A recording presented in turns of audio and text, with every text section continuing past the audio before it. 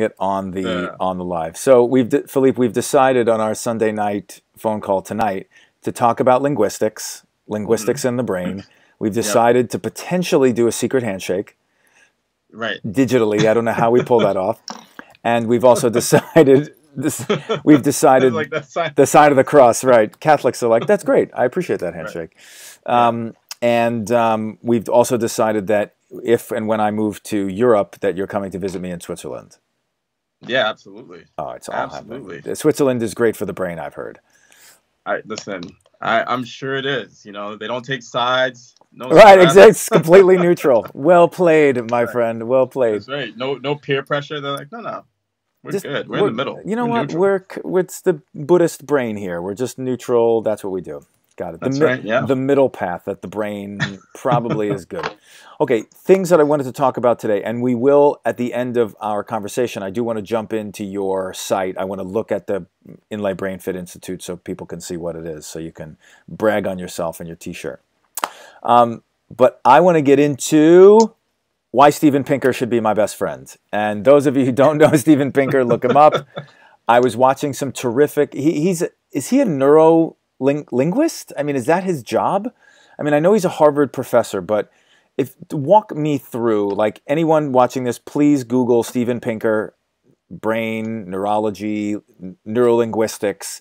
He is just such an exceptional speaker. He's a great communicator. So when we were talking about what to talk about tonight, I was like, I want to talk about neurolinguistics.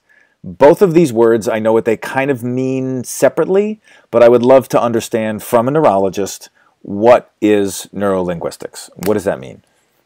Yeah. I think so. First of all, Steven Pinker is a psychologist. See, he's a Right? psychologist. Okay. He's a psychologist. Yeah, but he specializes in how we communicate. Okay. Right. So linguistics is the study of communication. And neurolinguistics is really about how language and the brain interact, right? Yeah. And where in the brain sort of language localizes to. Okay. So as Don't ask me, because I have no clue. well, look, as a neurologist, we see often language being impaired Yeah. by people who have some kind of injury to their brain, whether it's a stroke, a brain tumor. And so when language gets impaired, so language refers to different things, right? So it's not just your ability to speak, but it's also your ability to understand what is being said to you. And your ability to speak and communicate and express yourself involves a different area of your brain than your ability to understand language, your ability to comprehend language. And so what we'll often see is if somebody has a stroke affecting a part of their brain, especially in the left frontal lobe, right, that will impact their ability to speak, to express themselves. Where if somebody has a stroke impacting their left temporal lobe, that can impact their ability to understand language.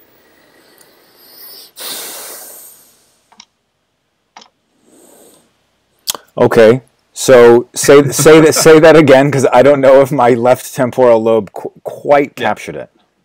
So let's say this, right? So most people are going to be dominant for language on the left side of their brain, meaning that the left side of your brain is where language is sort of stored, right? Okay. And so as a neurologist and as an epilepsy specialist, a lot of times when I'm preparing people for potential epilepsy surgery, Yeah. we want to make sure where language is dominant or if they've got a codominance. Is language on the left side of the brain? Is it on the right side of the brain? Or is it sort of mixed up on both sides of the brain? Wow. Most people will be dominant for language on the left side of the brain. And the way that we test that is actually we take them to like a kind of like an operating room. We put half of their brain to sleep. So we'll put the right side of their brain to sleep. And then we'll test the left side of their brain for language and for memory. Right? Wow. Then we'll see how they do. Then we'll wake up the side of the brain that we put to sleep. We'll wake it up. We'll let them sort of go back to normal. And then about half an hour, 45 minutes later, we'll put the opposite side of their brain to sleep and start testing that side of the brain. Right? Okay. And so most people are going to be dominant for language on the left side of their brain. And the inferior frontal lobe is where expressive language tends to be housed. You know what I'm going to ask? What the heck is the inferior frontal lobe? I love that you say these things. You're like, Adam, you know, the inferior frontal lobe. I was like, why does it feel inferior? Was it getting picked on in high school? Is it like, No, it's just, does it have... the lower, it's just the lower part of the frontal lobe. Okay, right? okay. So it's the inferior left frontal gyrus, the inferior left frontal lobe. Okay. And then that's where expressive language is housed. So your ability to speak and express yourself and communicate that way. Okay. Where your superior temporal lobe, right above your ear on the left side, that is where your ability to understand language tends to be housed, right? And so if somebody has like a stroke, did you see Ron Paul the other day? So I didn't see it, but I've now heard. I really should watch it, but I've heard about it now for the past couple of days. Yeah. So Ron Paul had a stroke-like event while he was doing, I don't know if it was Instagram Live or some live streaming thing. Sure. And while he is speaking, you can see that actually the left side of his face starts to droop. Okay. And he starts having difficulty expressing himself, right? Yes. And so a lot of times when somebody has a stroke, they'll have difficulty speaking depending on where the stroke is, what part of the brain the stroke is impacting, okay? So it's not 100% that he had a stroke. They didn't come out and say what he had. He could have had like a transient ischemic attack, which some people consider a mini stroke, but then got better within minutes or hours. But so not only did his face go weak, but he had some language issues, right? Yeah. And so sometimes when people have language issues, we call that an aphasia. Aphasia. Okay, I've heard this word before. I've heard aphasia. When it's related to something going wrong in the brain, we call it an aphasia. Okay. If somebody knows exactly what they want to say, but they can't get their words out. Sorry, keep going. Dude, this happened to me. That's an expressive aphasia. Ooh. And most of the time that's going to be due to an issue in their left frontal lobe, in their left frontal gyrus. So you're saying when you put the right side of it to sleep and you're testing, I mean, is this how do you put the right side of your brain to sleep? I mean, I'm picturing everything from Young Frankenstein, with Gene Wilder cutting a skull off and actually putting something to sleep with like a chokehold, or of course I'm joking, but how do you put half of someone's brain to sleep actually? You inject that part of their brain with a medication. Skull still on, or you have to remove part of the skull? Oh no, you can. So what the surgeons will do is that they will run sort of like a wire up their veins and arteries in the leg all the way up. Whoa. And then inject that part of their brain and put it to sleep. Hey, look, 2020, crazy year. The fact that we can do that is almost makes it worth it. It's that's incredible. I just don't. This is way before 2020. I know, but that's what I'm saying. They're taking this for granted. I mean, that's incredible that we can run something through a groin surgery, essentially, up through into your brain and put. It's incredible. So you're putting half of the brain to sleep. You then test this non-inferior part of your thing above your ear. What is this? Superior temporal gyrus. Superior temporal gyrus. It was on the tip of my tongue. Superior temporal gyrus here, and then my inferior frontal lobe. Yep. And now, if it lights up 100%, you're good, and you can work here. What if it's like, the right side has some stuff going on, and where would that be? If that's the case. So look, if I'm putting the right side of the brain to sleep, it's to test the left side. Correct. Right. So if I'm showing them pictures and ask them to tell me what it is, or I'm having conversations with them and they are responding just fine, then I know that, look, the left side of the brain, that's where language is, right? Mm-hmm. Now, when I reverse it and now I put the left side of the brain to sleep, if the left side of the brain is what's going to be dominant for language, I would expect that the right side of the brain, either there's not really going to be language there, so when I'm testing them, they're not going to be able to speak or remember. Wow. Yeah. Right? Yeah. Because there's not going to be language or memory there. Or maybe there's a little bit of language and a little bit of memory, but it's not as strong as on the left side of the brain. Yeah. Yeah. Okay.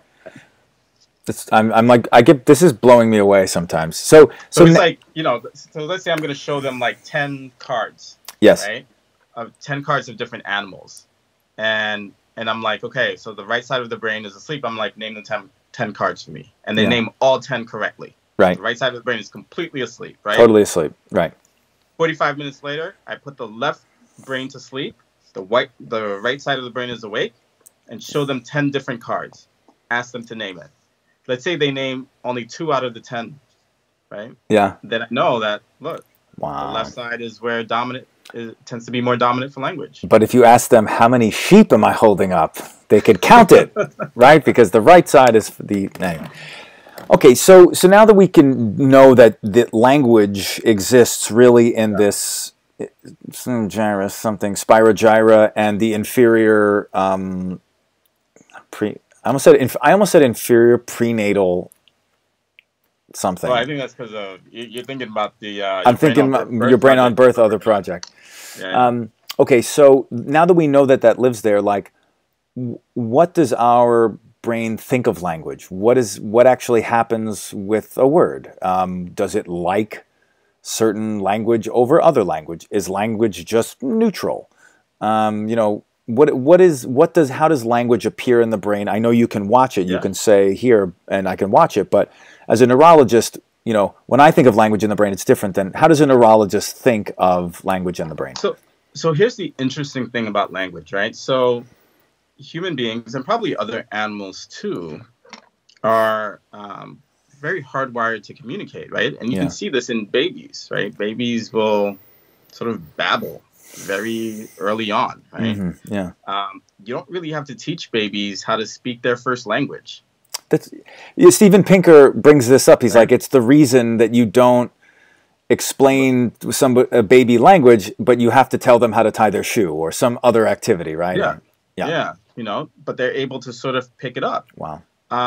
And so, and like I said, this probably occurs in other animals too. I don't know if we're unique in terms of this, right? I'm sure whales have very complicated language, right? Through their sort of clicks and stuff. Yeah. But yeah, it does. It's incredibly interesting to see that, and so we can study language. And so when we do like an fMRI, a functional MRI, right? Yes. And we're looking to see how the brain is sort of taking up, how the brain is using energy, so how it's taking up blood and glucose. Mm-hmm. If you present a stimulus like a word or a sentence, you can see which area of the brain lights up. Wow. Right?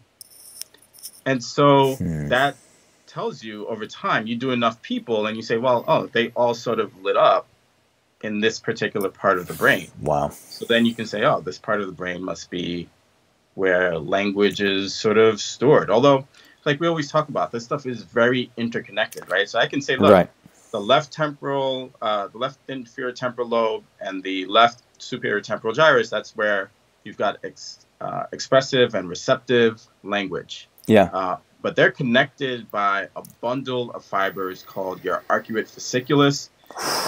Let's not pretend like language, emotions don't play a significant role in language, because they definitely do. And I'll give you an example of that. And let's not pretend like we don't have other ways of communicating, either through signs that we do, right? And even people who are born without hearing, right? Even if you don't put them through some formal sign language class, they'll learn to communicate their needs through sign. Yeah. Right. And obviously we communicate through visual cues all the time. Oh, yeah. So this is all really complicated stuff. Language is complicated, right? And it involves multiple different areas of your brain. Mm-hmm. But when we think about it, we say, in general, language tends to be dominant for most people on the left side. And these two areas, your inferior frontal lobe and your superior temporal gyrus, play a really critical role in language. Okay, so now follow up to that, right? So say I'm using the cerebellum is my balance area, right? Cerebellum plays a role in balance, motor function. Okay, so I'm an athlete. I'm going to be a good athlete. My cerebellum is working hard. Yeah. neurology wise. Now, I say to myself, I want other parts of my brain to go to the cerebellum after work, after it's moving, and say, hey, great job today. You did a good job of moving us around. Looking forward to tomorrow. What are some, is there, can you watch like certain language that, I don't know, supports the cerebellum? I mean, it sounds a little far-fetched, but does that No, so so in other words, so that tomorrow morning my cerebellum is like, I did do a good job today. I'm going to go back to work and, you know, whatever. yeah, so here's the interesting thing, right? So I'll say, look, most people say, look, language is really in this part of the brain, and I just said, look, let's not pretend like this whole system is not complicated and it involves different areas. One of the things that we do know is speech is affected by the cerebellum, right? And so we can see it. People, when they have cerebellar injuries, they'll have what appears to be language issues as well. And in fact, if you like manipulate the middle part of the cerebellum, like during surgery. Where's the cerebellum? Right? It's basically like the lower, it's sort of towards the base. Okay. If during surgery you manipulate the middle part of the cerebellum, you can actually cause somebody to become mute. Become mute? Mute. Wow. I think everybody like dealing with politics right now is just like, I want that. I need that in my life for people. Yeah. Wow. So it's like the entire brain is involved. Even when we say, look, this particular part of the brain does this part of the brain does that, but it's a really complicated system. And so when I see people that have had strokes, right? If somebody has a stroke of the impacting their frontal lobe, and now they have an expressive aphasia, meaning that they know what they want to say, but they have trouble getting it out. Right. Their speech is slow. They have trouble finding the words. Maybe the grammar is not correct. Maybe they're able to get one or two words out to get their point across. But in their brain, they see it. They know they want to say it. They're just like, oh my God, I can't. It's not coming out the way They just can't express it. Right. They know exactly what they want to say. Right. That's scary. So you can imagine from their perspective, that's very, very frustrating. Very frustrating. Right. Now, somebody with a receptive aphasia, meaning that they can speak, they can express themselves. They just don't understand what you're saying to them. Okay. So what was the first one? Receptive aphasia is understand. So the first one's an expressive aphasia. That's your frontal lobe.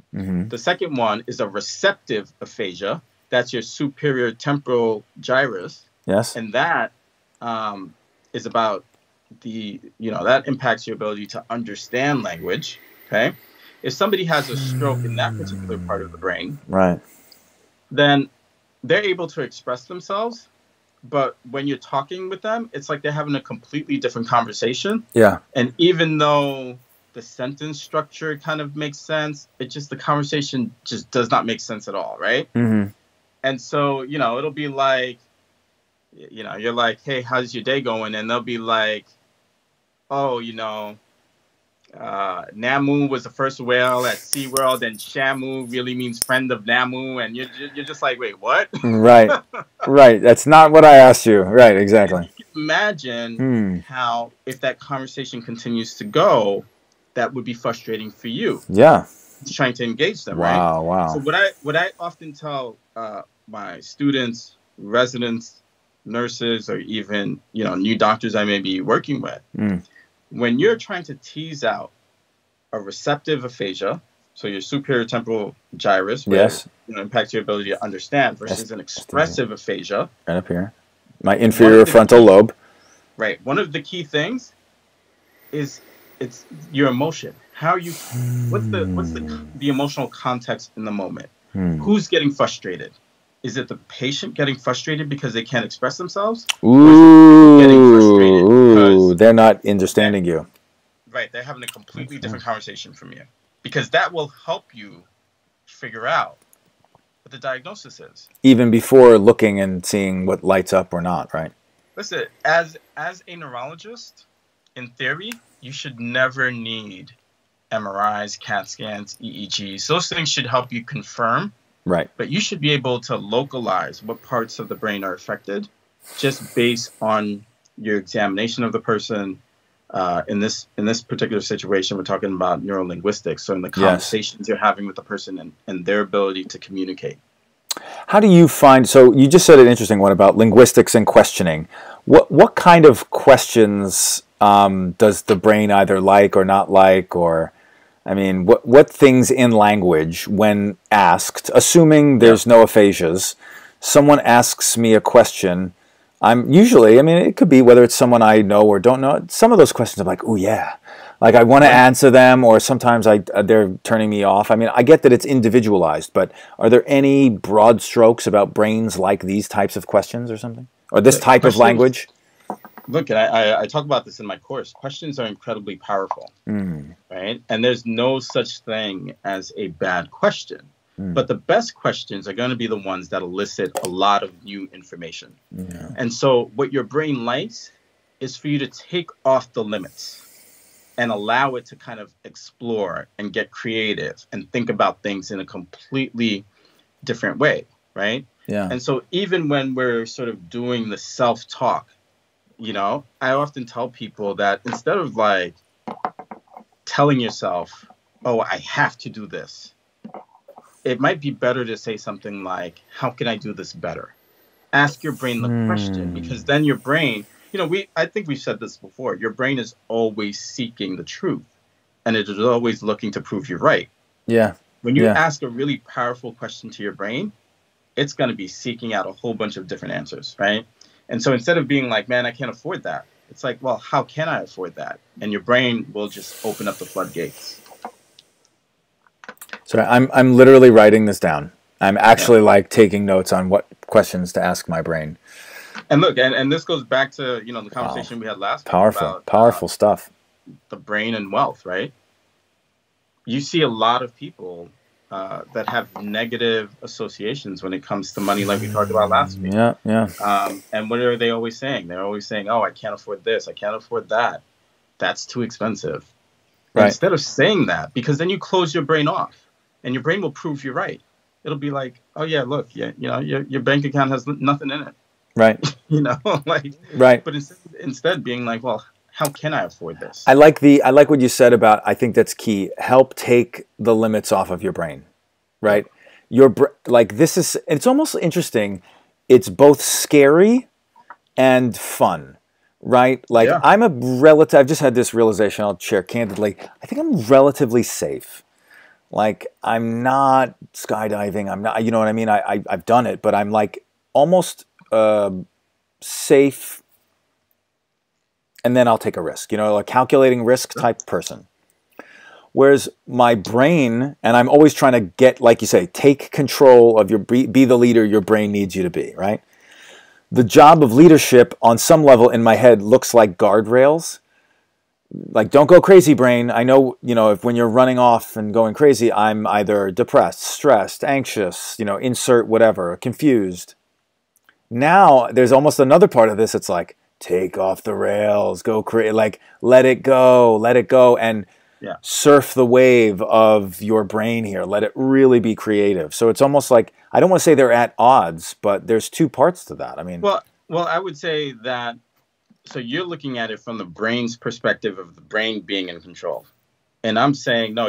The fact that you're able to be aware of your brain, that you're able to be aware of your thoughts, suggests that there's a much higher level of consciousness of mind, that you or are, whatever you want to not call your it. Brain. That's right. You are not your brain, and so it's taking off the guardrails off of you, so you can become the leader and tell your brain. Oh, so they are related. Is what you need to do. So guardrails off, but I'm letting it fly. Become like Neo from the Matrix, right? He gets to ingest all of. See, we should have led with that. Become Neo. Yeah, that's going to be the title. I mean, it's the exact same thing, right? I mean, you're programmed to think about things in a certain way. Yeah. Just like computers are, just like they were in the Matrix, right? Yeah. All right. This is great. Keep going. No, and what everybody's really searching for at the end of the day is freedom. Freedom and love. Freedom from the programs that we've been given. Yeah. I love it. All right. Freedom is a good time to pivot, because I want to cover some Inlay Brain Fit Institute stuff, and I also want to use my cool tool here of screen sharing. So you can't see this, but I'm on your homepage. Okay. I have your good-looking mug up to my whatever. I mean, actually, you're right. My whatever. It's behind me. And so just like this is your site, as everybody can see, but like tell me where to go. Like what's the take charge of your brain in 30 days? Like Yeah. So what's going on? if you're on the homepage, I'm on the you see where it homepage. says learn more, Schedule a call.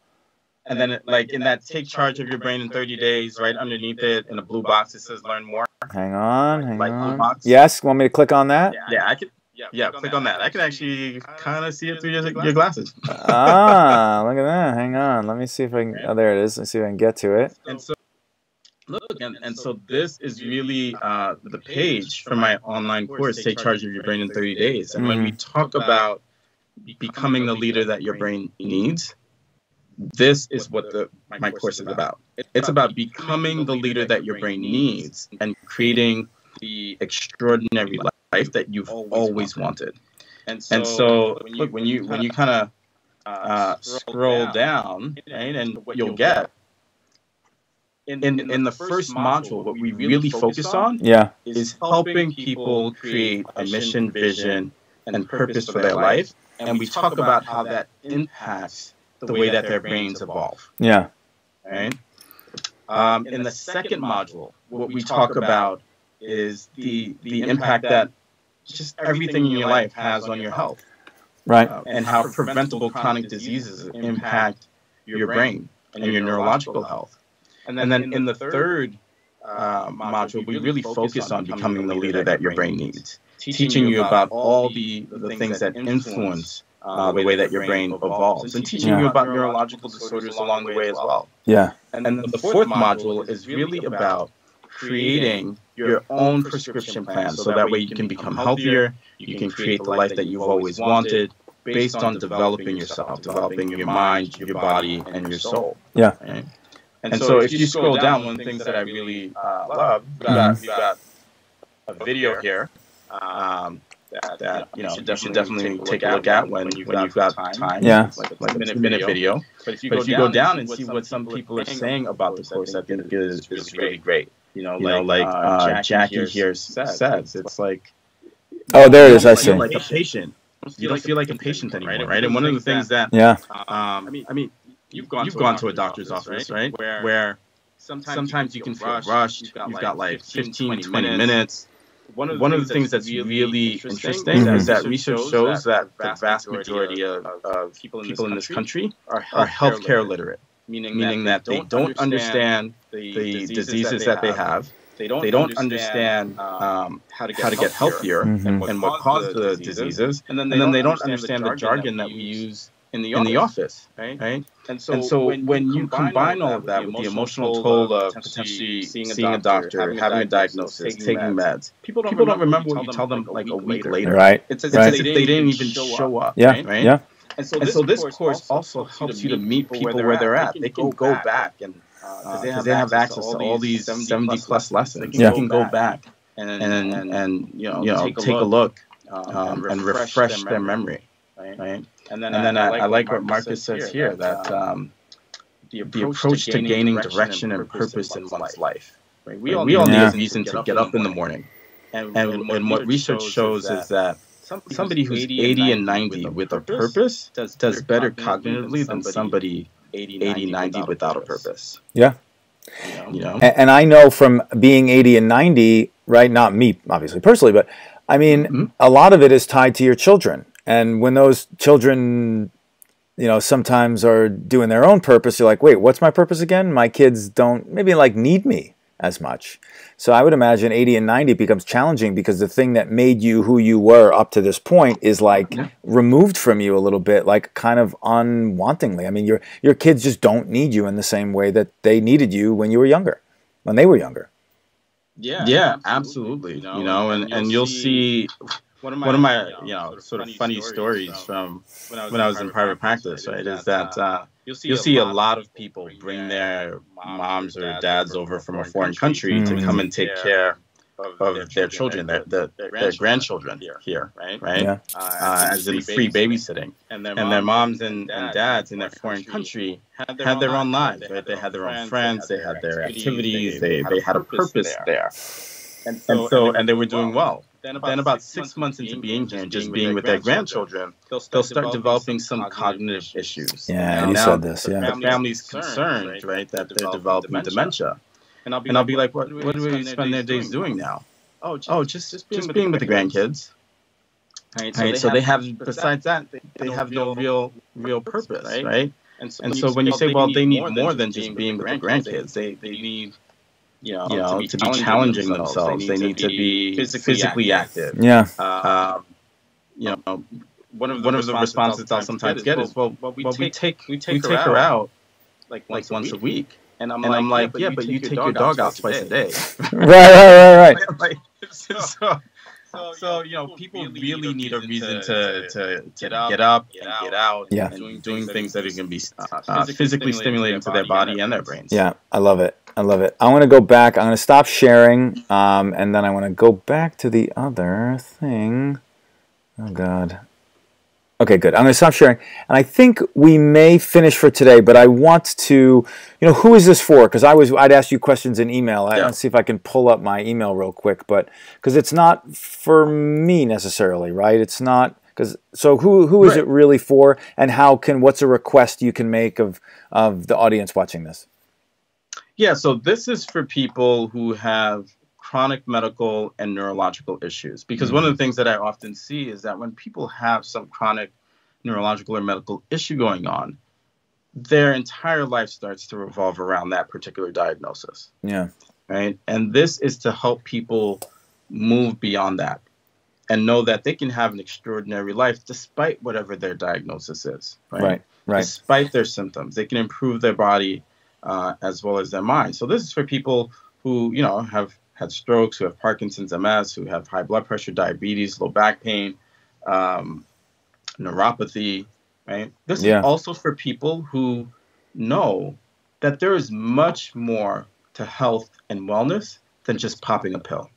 Yeah. That it really is about developing your mind, your body, and your soul. This is for people who want a different healthcare experience, who are tired of those 15, 20-minute rushed hospital visits, right? Who want to have access to a doctor a couple hours a week. And one of the things we didn't mention is that in this course, you have live group coaching sessions with myself, your own personal brain expert. It's great. 2 hours per week. And while the course says take charge of your brain in 30 days, you actually have access to the course for a full year. So 2 hours per week for a full year, 8 hours per month for a full year. 8 times 12 is 96 hours. It's a lot. I mean, where else are you going to get access to a doctor like that? I don't think so. And that's just comes from your practice. You were like, I can't sit by and watch people not get this, right? I mean, this just came out of your heart, pretty much. Yeah, and this is not about me prescribing meds. I'm not prescribing meds. I'm not referring you to anyone. This is really about doing the work in terms of getting healthy. Yeah. And in terms of creating a really great life for yourself. It's not easy, right? Because there's some accountability. You've got to be active in the process. This is not sort of passive. And I think a lot of medicine tends to be a little passive. It's like you go to a doctor. Look, I tell a story of there's plenty of times where we see people who have had surgery and you ask them, why did you have surgery? And they'll be like, oh, my doctor told me I needed it. And you're like, okay, but why? Yeah, right. I'm going to trust. They know. And I'm like, you let somebody cut into you and you don't know why? Yeah. So it's a very passive process, right? I agree. Oh, that's really good. Making medicine more active, right? Especially or become the leader your brain needs you to be, so you could become the leader and the advocate for your own health. Absolutely. And in the course, I talk about you need to be your best advocate. Yeah. Because you are the expert on you. You are the expert on your body. Yeah. And so the way that I see it, whenever I see a patient, it is two experts coming together to figure out a way to get you healthier. I love that. All right. With that, we're going to end today on linguistics and, of course, the Inlay Brain Fit Institute. I will drop it all in the comments here down below. We'll be back next week at our same bat time, same bat channel for something again. If you have any comments, if you're watching, if you have any things that you'd like to hear Philippe talk about or me to ask, think of me as the guy who slept at the Holiday Inn Express. If you've seen those commercials where I'm just a little bit better than the normal viewer, but only because I slept at the Holiday Inn Express. I'm not the expert. So I'm the expert in me. But Yeah. until next week, Philippe, I love it. Always a pleasure. My brain is taking the guardrails off of it. I'm going to have a very creative evening, and I wish you well. You too. Take care. Okay. All right.